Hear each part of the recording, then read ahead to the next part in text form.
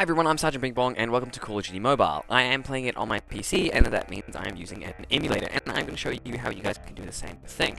So, you can just go to the GameLoop.com, and you can click download right there. That part's awfully simple. Blah blah blah, and then you have GameLoop installed. Now, I have had a few questions regarding things like, do you need to make a GameLoop account and a login? And the answer is no, I haven't had to do that at all. Then what you want to do is you want to go and find Call of Duty Mobile. Now, you should be able to find that up here on the popularities list. There's PUBG and whatnot as well. Then once you've downloaded that game, you'll be able to find it in your library each time. Yeah, and so simply click install, and that'll begin running and downloading. Yes, and that might take a little bit of time, depending on how fast your internet is. Yo, boy! Oh, it's all tangled. Ah, there we go. And so you may need to log in with your Google account, and you also may need to log in with your bloody Call of Duty account. That one's probably the most important. If you have progress because you played on your phone or whatever, and now you're playing on an emulator, make sure you got the right account. That's a pretty simple issue. Okay, there we go. And it auto-launched. So that was the emulator itself. That's giving you a mobile device. And now you actually have the game itself. So, of course, you have your banner up here at the top. At the top. And that's maximize, of course, blah blah blah blah. These are just some of your emulator settings, and here you actually have on the far right, I'm going to show you this, these are just a brief description of your controls. Alright, while we are discussing some of the loading screen options here, I'll actually show you some of your emulator settings. So if you click, whoopsie, okay, it did take us out there a little bit. So if you click just up there, you're going to see this bad boy, your gamepad. Now, you don't really want to mess with that. That's going to be if you're using controller. So we're going to flick for keyboard, and here you go. This is a bunch of your bloody keybinds.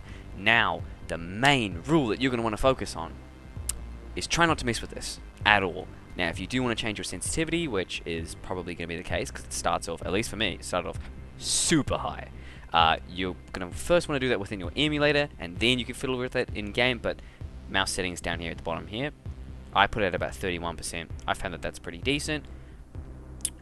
Maybe you want to start there and then you can play around for yourself, but there you go. That's where you can change your sensitivity. You can also change it in game, but I'd change it here first. Yes, and now you're not actually ready to go straight off the get-go. Something that I do just want to bring up is the downloads. So although you have the game running, you actually don't have all of the content. So go to the downloads manager, which I'll just show you again, is down here, at least when you're in multiplayer. When you're on the home screen, it's located here. And you just want to probably download as much of this as you wish. But mainly you're going to be looking for maps here, and maybe resource packs if you want to have a better looking game. But maps specifically, not all of them are downloaded. So there are heaps of matches, like heaps of maps. Heaps. And you just want to download as many of these as you want. Now, a wee little pro tip here is, if there are any maps that you particularly dislike, don't download them, and you'll never have to play them. Anywho, now when you are downloading everything for the first time, that may affect your frame rate ever so slightly. That is something I tell people to bear in mind. And so if you are having really lowered frame rate, that's one of the things that it might be doing. Now, that's usually something that people suffer with on their first time launching the game. And so I do want to show you a few things. So let's go to audio and graphics here, and there's actually a frame rate setting. You want to put that on ultra, you want to put that on max, you want to put that as high as you literally can. Frame rate is the main thing that you're going to want here, mate. You need to change that straight away. I'm not sure why that's not defaulted. Oh, the other issue that I see people run into very quickly in this game is the aiming thing. So Call of Duty Mobile has a few different things. So for example, of course, when you're playing on a little mobile device, it's hard to aim in and aim out and shoot, and so they have some automatic mechanics. For example, automatically firing when you're hovering over an enemy. That's not something you're going to want to have. If you're playing on PC, you don't need that. And so you want to replicate these settings that you have on screen here.